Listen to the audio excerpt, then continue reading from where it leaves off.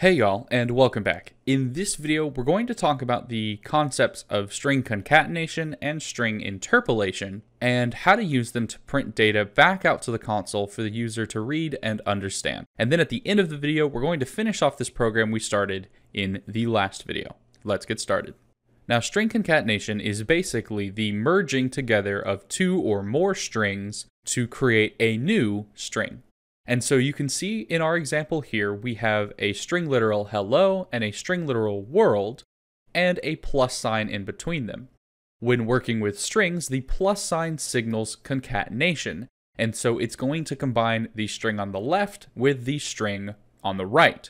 And then once it's combined, we'll store that string inside our one variable, and then we'll print that out to the console. And so when we run this program, you can see that that does exactly what it said it would do. Hello, world, nothing else, no spacing in between, because we have simply combined those two strings together. Now, string concatenation can also be done with things that are not string literals. So we could say hello and then 42.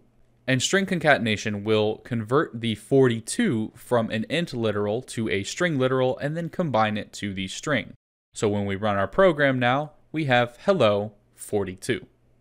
Now when we need to do string concatenation, we are not limited to simply storing multiple strings that we've combined together into a string variable. We can actually do it anytime we have a string literal that needs some data added to it. So if we write console.writeLine, and print out a hello message, we can then use the name variable which we created earlier and stored the user's name in, and print that out to the console as well.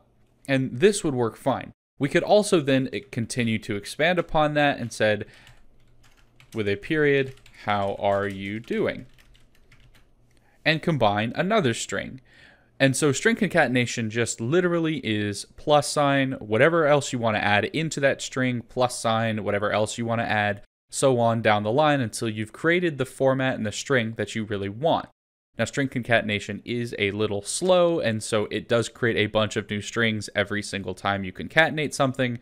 So this isn't always the best way of doing things. There are some string builder classes and things that you get into more in-depth programming that would be better to use. But this is one of the most basic functions of using strings. Now, this is a lot more typing, and so we actually have another way of integrating data into strings called string interpolation, which is a little more intuitive and a little faster to code.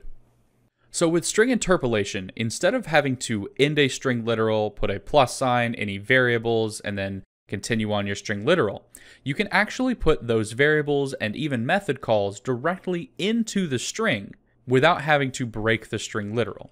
The only thing that you need to do differently is put a $sign before your string literal marking, and that will tell this string that, hey, it's not just a string literal, we are using string interpolation. And so we could write the same message that we wrote above by simply saying hello, putting a squiggly brace and putting the name variable, and then saying, how are you doing?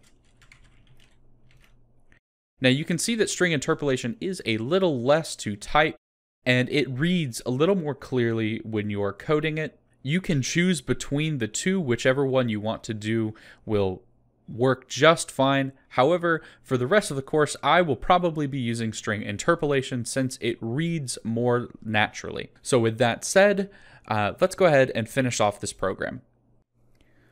All right, and to finish off this program, all we're going to do is print the data back out to the console to make the user confirm what it is that we have collected.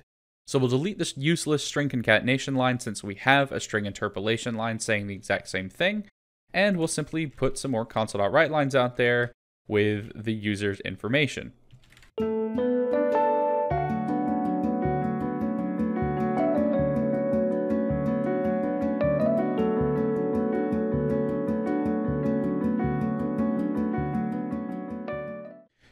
All right, and now that we have put all that information out there, At this point in the program, we would ask them, is this correct? And then once this program was fully finished, we would ask them to verify, and if it was correct, we would move on. If it wasn't correct, we would have them re-input that. But that's a little bit more advanced than what we wanted to do now. So now you should have a pretty solid understanding of how to code using variables and taking in and printing out user information.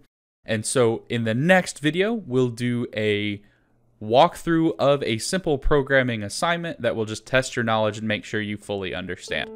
I'm SirPinkBeard, thanks for watching, and I will see you in the next video.